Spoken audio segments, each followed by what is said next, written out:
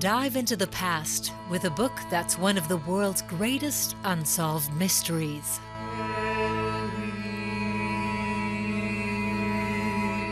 For more than 2 years, Juan José Garcia from Burgos in northern Spain has been studying the Voynich manuscript.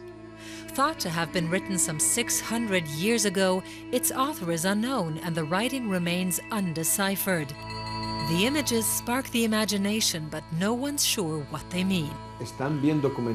There are theories that the book might have been written in a kind of encoded Latin, or that an alien wrote it while being held captive in a monastery, or that Leonardo da Vinci wrote it as a child. There are a lot of people in the world who are currently studying the Voynich manuscript. Scientists have determined that the manuscript dates from the 15th century. That's a period of time that has always especially fascinated Juan José Garcia. He's always searching for rare historic books, as was the book dealer Wilfried Voynich, who discovered the manuscript in 1912 in the library of a Jesuit order in Italy. He was able to buy it, but not to decipher it.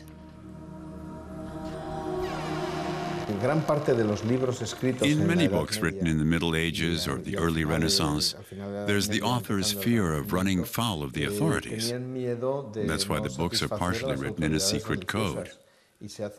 That's why some people suspect that the Voynich manuscript must be as well. At the same time, it exhibits so many peculiarities that don't confirm that theory. Historical books are the specialty of the small Spanish publishing company Siloé. For 2 years, some 20 specialists have been working on a facsimile edition of the Voynich manuscript. The original is owned by Yale University in the United States. Juan José Garcia, who is a philologist, hopes his copy will be as authentic as possible. Some of the holes were repaired with thread and cotton thread, and some of the holes were repaired with parchment thread. This is very difficult to reproduce, but the repairs, some of them have lost the thread, and the small holes are made in the same place as the book. Bizarre plants that never existed in nature painted on the finest parchment. Old handiwork like this is a real treasure. The publishing house wants to sell the facsimile edition for some 8,000 euros apiece.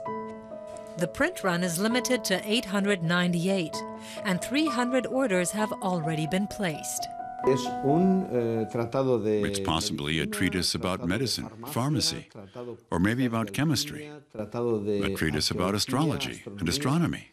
When you touch the original, it awakens so many emotions and questions. You want to know who touched it, who could have made something like this, how many people were involved in making it. The author of the manuscript appears to have taken the answers to those questions to his grave with him, possibly along with knowledge about the healing powers of plants or the synergy of the stars. Unless, of course, someone manages to crack the book's code. We think that with this facsimile, which is very close to the original, we can make a contribution towards this manuscript, perhaps one day being fully encrypted. Perhaps there are the secrets of a past age hidden in these pages, wherever they may have come from. Juan José Garcia aims to have the facsimiles finished in November, when he will present them to the public for the first time. And that might just be the beginning of a new chapter in the story of the Voynich manuscript.